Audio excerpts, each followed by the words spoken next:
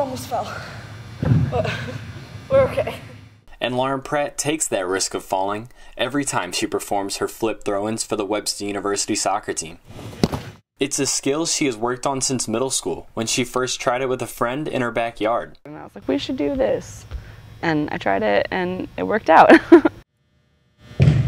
She tried it, and she could kind of do it, but she kept falling on her like tailbone and bruised it really bad, and she's like, I don't think that's for me. But for Pratt, it seemed to come natural, and head coach Luigi Chiare took advantage of it in the 2012 conference championship. Lauren's flip throw finds Kristen Montgomery's head. She flicks it into the penalty spot, and Ellie is there while it's bouncing to volley it into the top right-hand corner of the goal against Greenville, and we win 1-0 because of that. In that game, Pratt was able to throw the ball all the way here inside the 18-yard box to one of her open teammates, who was in a very dangerous and open position to score. But what if she couldn't do her flip throw? Or maybe on that play just chose not to use it? Then the ball would have only came here and much farther away from goal, where a player would have to turn and then play the ball into the middle.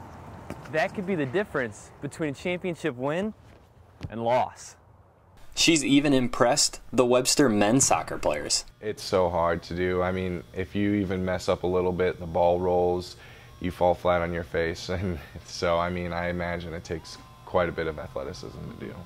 Pratt says she has never been able to explain exactly how her flip throw works. I mean, I knew I could do like a front handspring, and then how is it any different with the ball?